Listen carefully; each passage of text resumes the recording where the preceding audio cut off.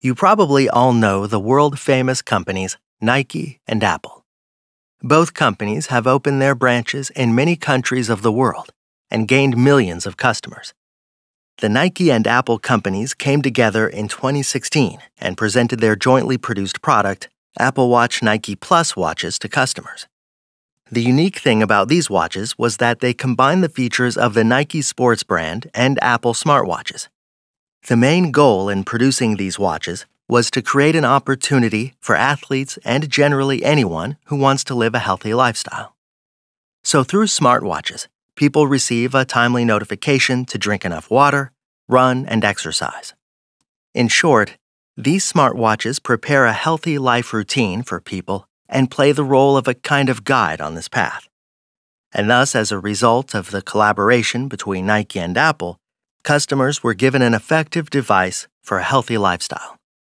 In this example, the marketing strategy used to create an intercompany partnership is called co-branding. Now, the question arises, what exactly is the co-branding marketing strategy? What are the reasons why world-famous brands choose this strategy? Let's look at the answers to these questions together. Co-branding is a marketing method that has become widespread all over the world in recent years, especially after 2010. This strategy is also known as strategic business partnership. Thus, the main goal of the co-branding business tactic is that two or more companies come together and create a partnership. As a result, those companies appear in front of the audience either with a product they jointly produce or with a new campaign they create together.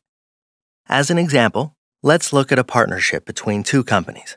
In 2012, a cooperative agreement was signed between the famous Taco Bell fast food company and the Doritos chips company.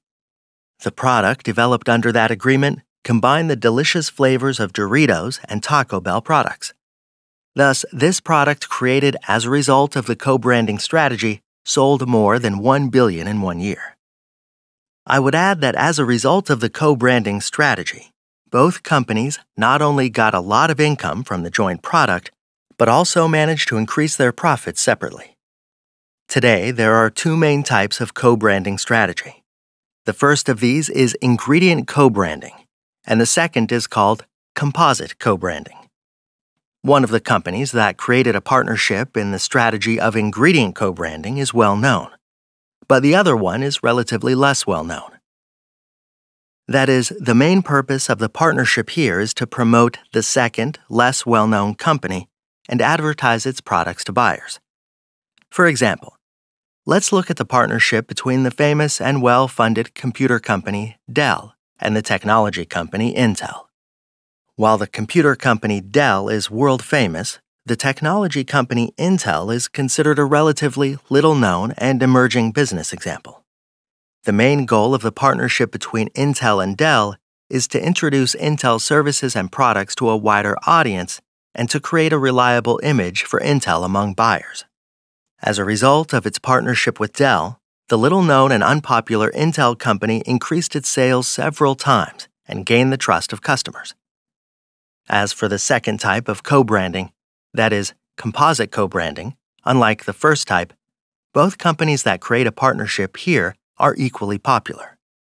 In other words, the main goal here is to increase the product sales of both companies at the same level.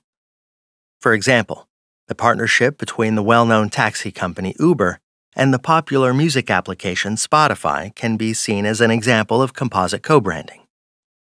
According to this partnership, you can access the Spotify application and listen to songs you want for free while using Uber taxis.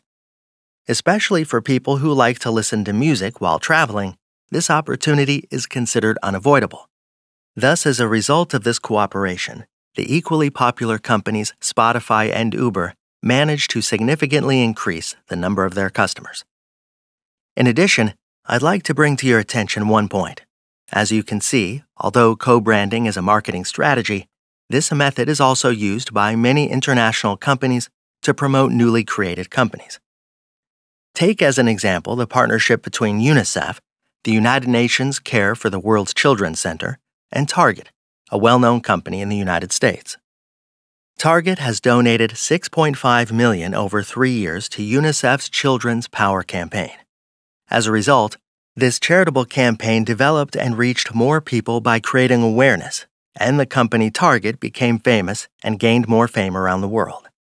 As you can see, many famous companies today are successfully using co-branding marketing tactics.